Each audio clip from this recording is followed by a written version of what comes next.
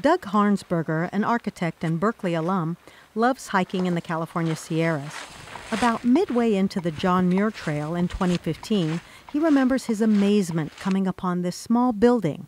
It's just 22 feet on the outside across.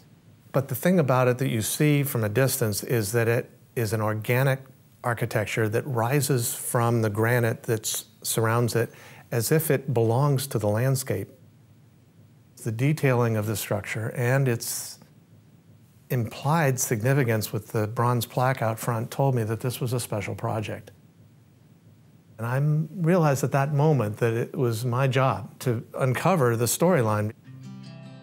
That meant going back to his alma mater, to Berkeley's Bancroft Library.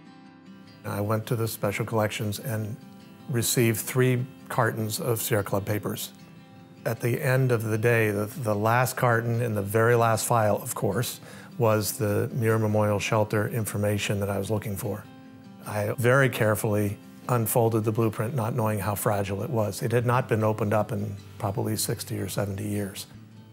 It was the drawing for the shelter, designed by Henry Gutterson, himself a Berkeley grad from 1905. He was commissioned to build it by Sierra Club President William Colby in 1930, in memory of Sierra Club founder, the famous naturalist and national parks advocate, John Muir. The Italian trulli huts of the 19th century inspired the shelter's design. But as an architectural historian himself, Doug recognized the builder's greater intentions. The second drawing that I opened up showed that he wrapped it with 2 steel cables, which was his way of saying, I want this stone roof to stay up for the ages.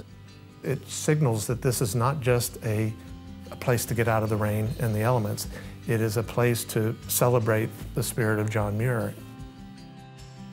The bronze plaque is an indication of that.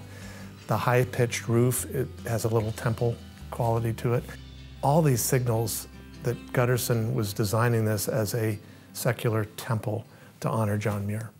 That was key.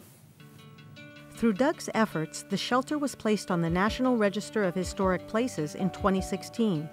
And now his goal is for the shelter and the entire trail to be designated a National Historic Landmark. This is the only thing that's ever been built to honor John Muir by the Sierra Club or by any other organization to memorialize and celebrate Muir's spirit. That's the essence of it.